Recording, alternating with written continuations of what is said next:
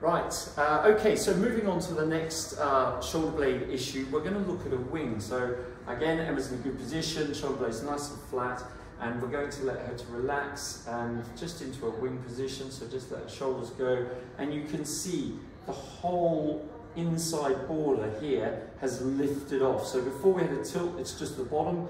Now we've got a wing, we've got the whole border has lifted off, and it's an inefficiency of a couple of muscles work together, some upper traps and serratus anterior, which sits underneath and sort of glues the shoulder blade onto our rib cage. Now, there are a number of potential injury issues, but actually one I'd like to think about here is performance.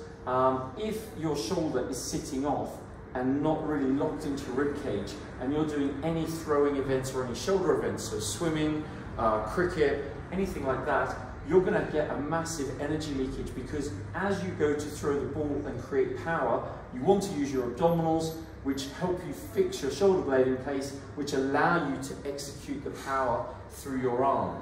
If your shoulder blade comes off, as you go to execute the power, your shoulder blade's going to lift and you're going to lose power, so your performance is going to be down.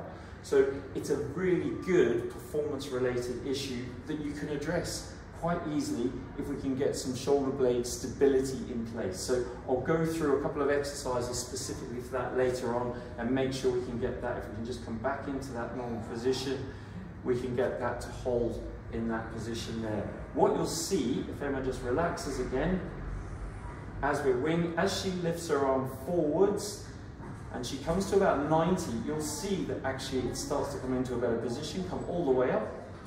Okay, so it all looks very good there, good normal position, and as she comes back down, hold, it all still looking good, and then the last bit you'll see that shoulder blade will come back out again, and then relax her arm again, and then it pops right off. So we want to make sure that these can affect day-to-day movements as well as your performance. It's a really important area to address.